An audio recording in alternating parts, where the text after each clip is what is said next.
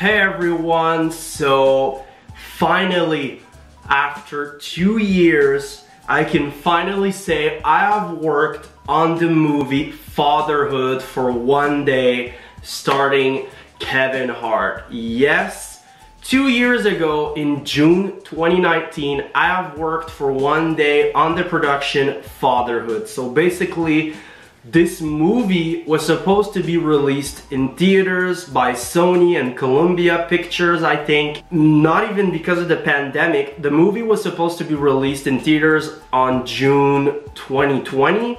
And before the pandemic was even talked about in North America, the movie got delayed to January 2021. And when the pandemic started, I think they delayed it again until April 2021. Maybe I'm wrong, but I remember seeing those dates specifically. And now, because of a license deal that Kevin Hart has with Netflix, the movie released in June 2021 this year on Netflix. So it's similar to Adam Sandler's license deal when he signed it with Netflix. Every production that Adam Sandler was in had to be released on Netflix. And the reason why Uncut Gems was on Netflix is because he filmed it before he signed the deal, and the movie was released in theaters in the United States. But because of the license deal that he just signed, he had to put it on Netflix. So it was considered a Netflix original, even if it wasn't. And it was available on Netflix everywhere except the United States. But with Fatherhood and the pandemic and the license deal that Kevin Hart signed, they decided, oh, Fatherhood was filmed 2 years ago. It's ready to be shown in theaters or on a streaming platform. So why not just, with the license deal, put Fatherhood on Netflix? And I watched the movie, and I have to say, I was impressed of how much I liked that movie. I knew it was gonna be good, but not that good. Like, I really enjoyed it.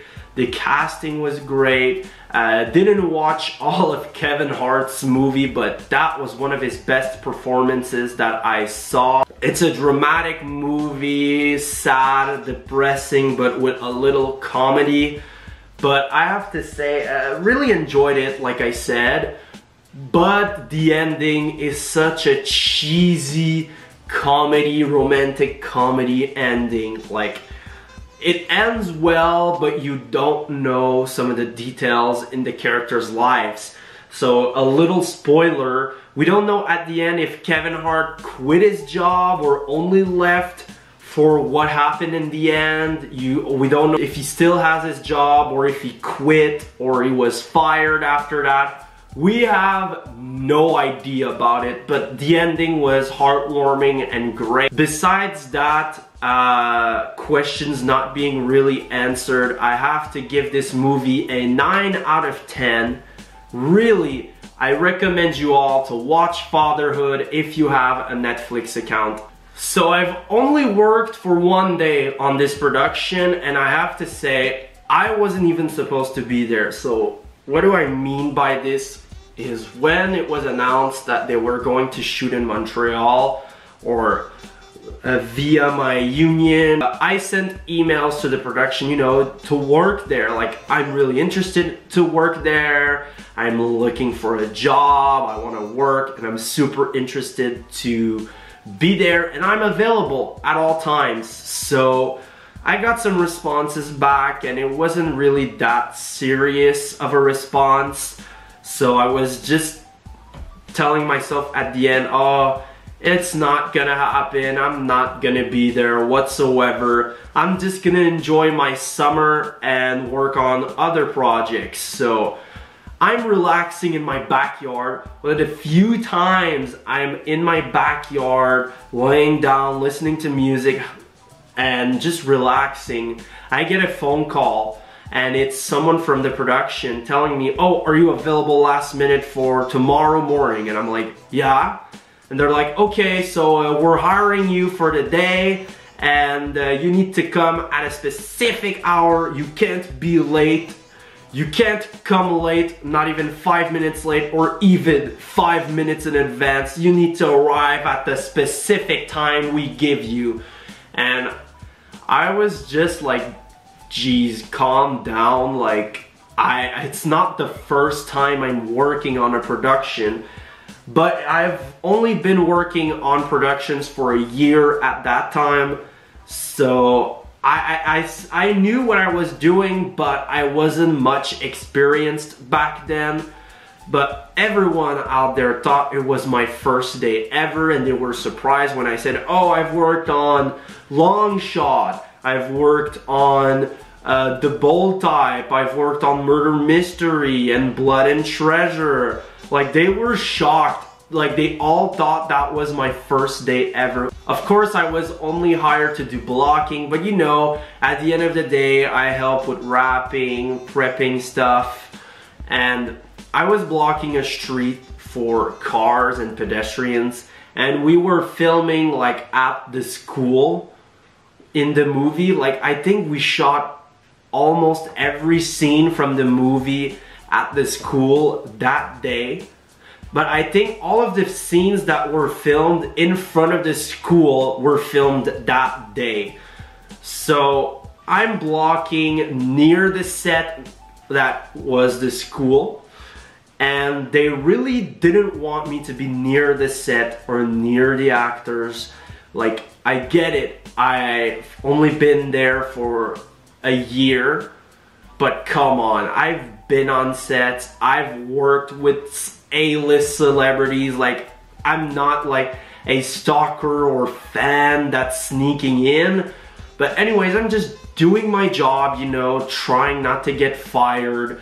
So I'm at my spot blocking the street, and 2 black SUVs come towards me and they park in front of me, and I'm like, black SUVs with tinted windows, I wonder who that could be. And guess what? Kevin Hart and his family or entourage come out of the SUV. There's a camera guy with Kevin Hart filming everything like if it was a documentary. But I remember the camera was being pointed towards me because Kevin Hart was walking in front of me going to the set. And he's a really nice guy, saying hello to everyone, and like Adam Sandler, nothing but good things to say about Kevin Hart while I was working on a project with them. And I don't know why, but one of the person that tells me what to do got upset, in my opinion. I don't know, that coincidentally Kevin Hart walked in front of me. Like, right after he parked in front of me and walked past me, like not even acknowledging me much, but was still polite and nice to the crew around. They were like, Shawn, you need to go further. You need to go further from the set. And I didn't do anything. I didn't wave to him, I didn't talk to him, I didn't really look at him that much. I just knew he was there. So I'm like, okay, they're freaking out for some reason, but I'm gonna respect that and I'm gonna do what I'm being told. So for like a few hours, I'm really far away from the set. And now we move locations, even though it's at the same place. Like, we were filming around the school the entire day. So there's one part of the day I am positioned like near a water fountain or a water machine. I'm thirsty and I have my water bottle. I'm like, you know what? I'm gonna go fill my water bottle. It's not even a 10-15 seconds walk. It's right next to me, like it's near me.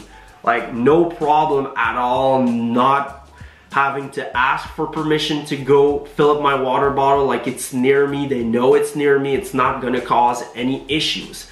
So I go to fill up my water bottle, and guess what?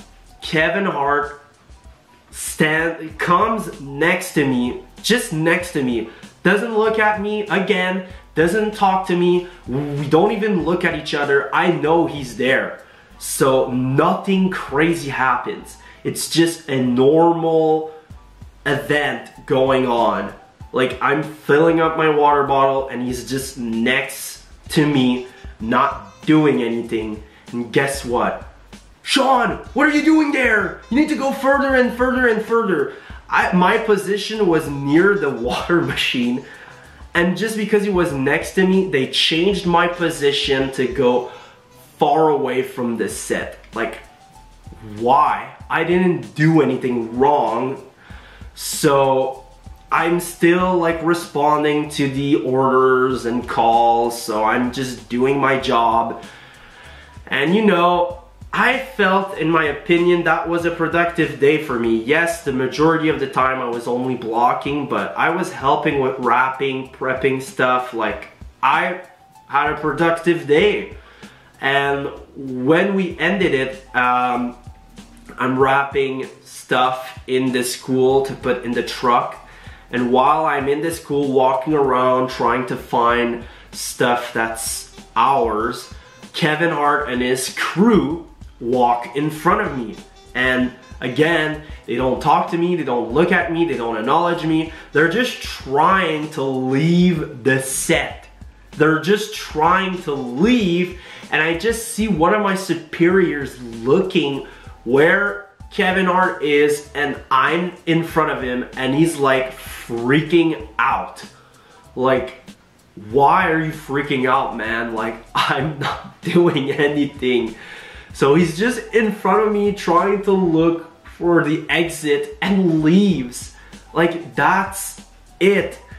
And the disappointing part is I was really going along with the crew. I was talking with everyone. It was really a productive and fun day. And I asked if I would be back, and they said no, we only needed a few people at last minute, but for the rest of the schedule we don't need anyone else, but thank you for the day. So I'm like, it is what it is, that's how the industry works, and I got paid. Also, a comment that I have to make: Kevin Hart like did cool things for the community in Montreal, despite all the media attention and paparazzis near the set. I think him and his kids like paid ice cream for kids in the neighborhood where they were when we shot. There was also a Make-A-Wish kid that came to the set while I wasn't there, because I have to say I still received all of the emails from the productions and they sent me the group picture of the wrap, even though I've worked for a day. Anyways, but yeah, he did a lot of great things for the kids in the community, the Make-A-Wish Foundation, and also he brought a big bowl of wings on set, and that was pretty nice of him to do. And yeah, I have nothing negative to say about Kevin Hart. Again, I didn't have any interactions with him. I was just next to him and shit happened. But yeah, I had a great experience working on that production, even though it was for a day. And I'm surprised, I didn't even know they worked at Boston or filmed in Boston. Also, another thing I would like to mention, Montreal Blog tried to sneak into the set so many times, which I find super disrespectful to the crew and to the people dedicating their time and effort and work into making this movie possible. I saw a video of a stupid woman, you know, filming herself trying to sneak into the production, and she was immediately stopped. But I just want to call out Montreal Blog, like, please, for the love of God, leave productions and movie sets alone. Stop bothering them. Stop like sending paparazzi. Like, when I worked on Murder Mystery, the paparazzis there were intense. They doxed the address we were working and filming with Murder Mystery and Fatherhood at some point. That was after my day I worked there. It was all over social medias. They doxed the address of where the production was at. Like, They literally posted the exact address of the locations Murder Mystery and Fatherhood were filming at. And I just want to say it's super disrespectful to everyone working on productions, and I know they're not going to stop. They don't care. They're only thinking about themselves.